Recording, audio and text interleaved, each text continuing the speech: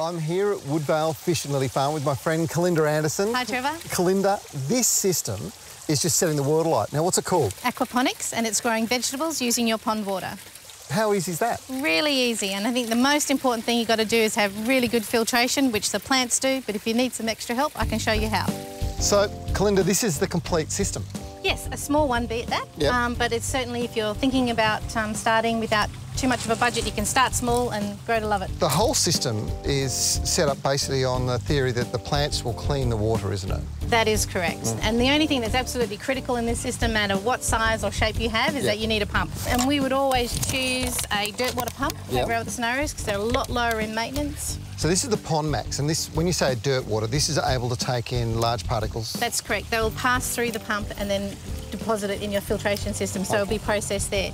And because it doesn't need any sponging to protect the pump, there's a lot less maintenance. Right. And the other really good thing about dirt water pumps is that they're low power use. I mean, this one, for example, is 3,000 litres per hour, and it's only drawing 35 watts, which is, you know, next to nothing. You won't see it on your bill. So we've got our pump sorted out. The filtration system. Well, ideally the plants are going to be covering all your filtering, but in the event that you can't get the balance right, that you've either got too many fish or not enough plants, and if that's the case, and if that was what you want, and if you want to really reduce all your maintenance, then putting on a pressure filter on the outside of the pond will be a huge benefit.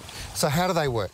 Again, we're using our same pump to pump the water to the filter, and then it goes through a series of matting and biomedium in there, and then that gets pushed back into your grow bed. So when you've got this in line, you definitely have healthy water, and healthy water means healthy fish.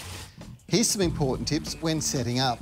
Always start with good quality pond equipment, and don't cut the power cord. It'll void the warranty on these sealed watertight units. Always try to use as large a diameter hose as possible and cut the smaller hose tails off. A bigger flow means the pump isn't overworked. You can plant just about anything in these trays, but these leafy greens grow quickly and provide loads of fresh veggies for the kitchen table. Well, I've got it all planted up. Looks fantastic. It does. Lots of leafy greens. What have you got? Well, I've got some baby marron and baby silver perch. Oh, wow. Yeah, you can check whatever you've got in your state because there's a whole wide range of fish you can grow. And if you don't want to eat them, you can, of course, stick with koi and goldfish. What a great system. Kalinda, thanks so much for showing us around that. I think I know all the basics, so I can go back and get mine growing beautifully. Look at that.